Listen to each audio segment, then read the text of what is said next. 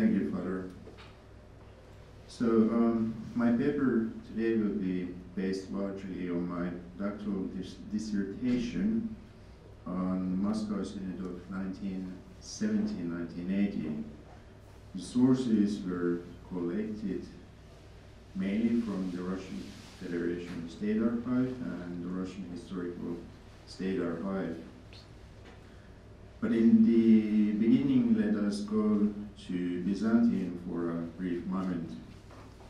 Likely sometime in the 11th century, a legal case was judged by a senior judge in Byzantine Empire, Eustathios Romeos.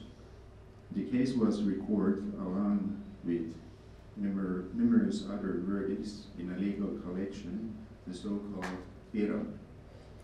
In the case, a widow was charged in the court with adultery. Making clear what the law says, Eustathios finalized his decision to dismiss the charge of adultery by quoting some lines of Homer, verses from Odyssey, where Athena is urging Telemachus to return home to Ithaca before his mother Penelope will choose a new husband in place of Odyssey.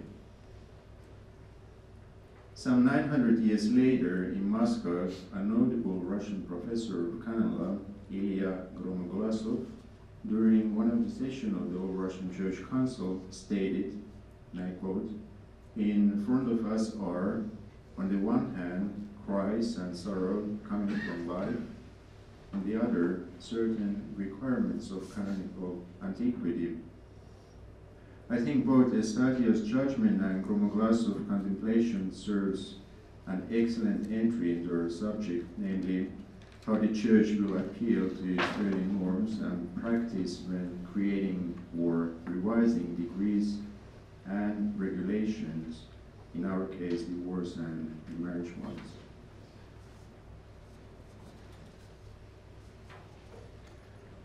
From the time of Peter the Great to the beginning of the 20th century, Russian divorce law was stricter than in ancient Russia.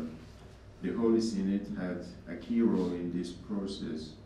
The state granted divorces only in cases when the Synod supported them. Hence, the religious institution of marriage was protected by the Russian judiciary during the entire 18th, 19th, and early 20th century.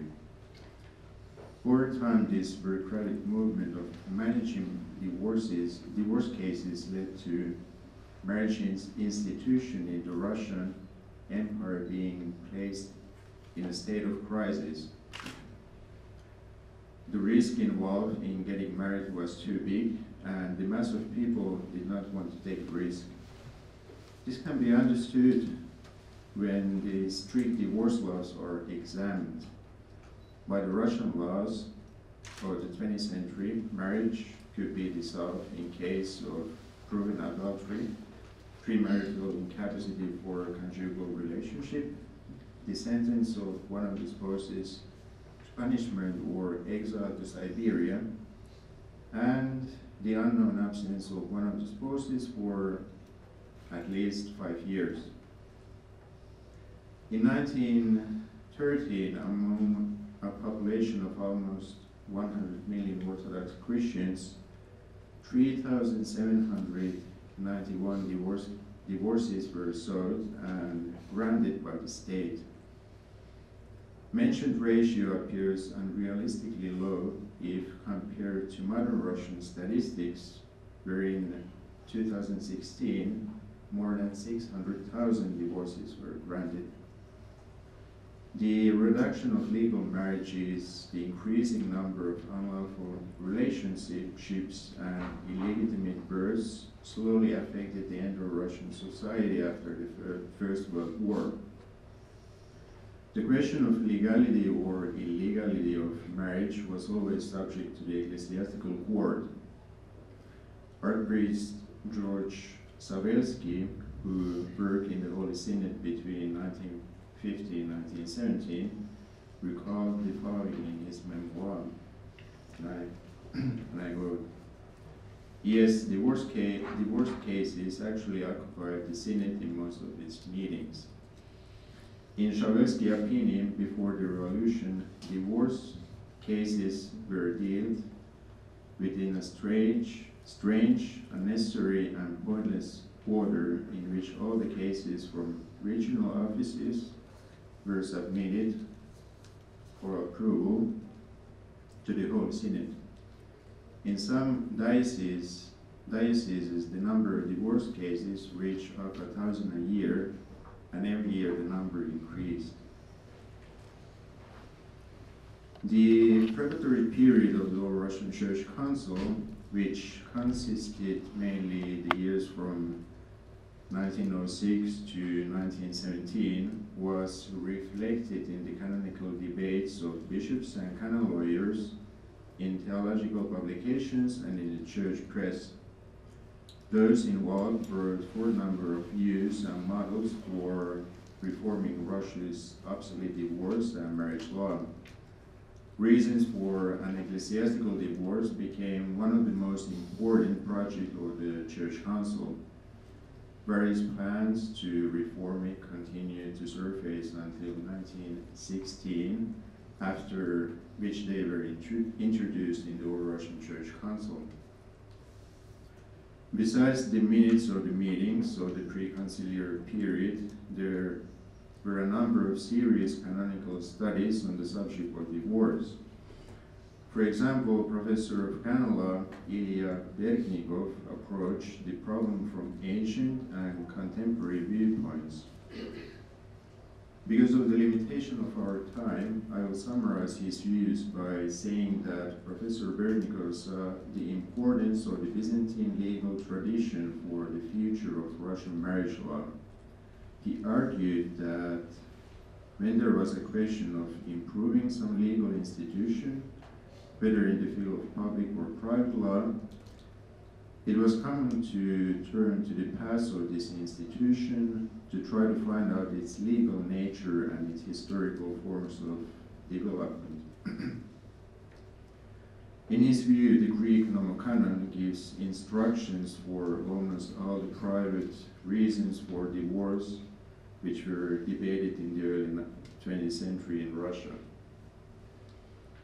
Professor Berknikov suggested that during the grouping of reasons for divorce, especially if it was found necessary to increase the number of reasons for divorce, and to introduce subdivisional categories for them, this should be done in the spirit of norms which were already provided by the Byzantine laws. But there were also studies, for example, respected Russian canonist Nikolai Suvorov's one, which saw that the rules of the ancient church and the laws of the Byzantine emperors have already outlived their days and were not useful to modern condition of life anymore. To him, neither the church teaching on marriage as a sacrament, nor the canons of the Eastern Church could serve as a basis for divorce law that would meet the needs and requirements of modern life. For these reasons, Suvorov thought that carrying out such strictness within the contemporary discipline of church life would be impossible. He could not allow the incoherence which the drafters permitted. The incoherence in Suvorov's opinion concerned circumstances in which a particular canon could be interpreted in the drafter's opinion to fit any engineered regulation, even if it was only partly suitable for that purpose. However, when the canon could not be directly used in the planner's regulation, it was not mentioned. One could apply this way of thinking, for example, to the case in which changing the 5-year period of absence to 3 years was discussed. Such an economy could not be justified by the canons in Professor Suvorov's opinion. So, how the Church constituted the motives for the dissolution of marriage in the Old Russian Church Council. In September 2nd, 1918, it was decided that the Church tolerated the dissolution of marriage only in clemency for human weakness and concerns for people's salvation. A matrimonial union blessed by the Church could be dissolved no way except by a decision of the Church court. Divorce was possible only on duly proved occasion, which were in compliance with the grounds set in the following conciliary defined articles. First, apostasy, the Orthodox faith, adultery and unnatural vices, incapacity for conjugal relationship, contracting of leprosy or syphilis, unknown absence, sentence of one of the spouses to punishment resulting in loss of civil rights and means of support, attempt upon the life or health of spouse or children, illicit sexual relation, pimping and the manipulation of spouse state of need, bigamy. Such probably proved incurable mental illness of a spouse that eliminated the possibility of continuation of marital life and malicious abandonment of a spouse. Going some 80 years forward, the basis of social concept of the Russian Orthodox Church promulgated new motives besides one previously accepted in 1918 for permitting divorce. These were contraction of AIDS, alcoholism, or chemical addiction proven by medical examination, and abortion procured by wife without the consent of husband. Bishop's Council document of 2017 did not specify any more diseases except an alcoholism, but spoke more generally regarding the illness of a spouse. Russian Orthodox Church today admits 11 valid, one may say canonical, reasons for permitting ecclesiastical divorce. The basis of social concept recalls that in marriage, preparation with young couples, it is important to emphasize the principle of the indissolubility of marriage, as well as the fact that divorce is only an extreme solution and can only take place under the condition established by the Church. The Russian Church insists, and has always done so, that ecclesiastical divorce cannot be given lightly or as a mere consequence of civil divorce. It echoes the ancient principle that permits the innocent party in a divorce to conclude a second marriage, while the guilty party may do so only after fulfillment of penance. Recent norms of the Russian Orthodox Church leave it to the competence of the bishops to deal with the question regarding divorce and new marriages. Such work is done either by the Diocesan Ecclesiastical Court or by a special joint commission of diocesan bishops and presbyters. Instead of conclusion, I would like to emphasize that the transformation of the family in the 20th century Russia created a situation in the state wherein canon lawyers started to demand the improvement of divorce regulation in order to respond to the needs of society within the frames of canonical norms of the Church. If there's anything to be learned from the Russian experience for the mentioned period, it is that pro forma compliance with the legal requirements for solemnizing marriages in the Church did not always result in happy marriages, nor did unhappy marriages end only after all the procedure for their dissolution were carried out. The Russian Church saw it necessary to come back to the divorce question once more in the 21st century. The groundwork, however, for this was done at the pre-conciliar period in the 20th century.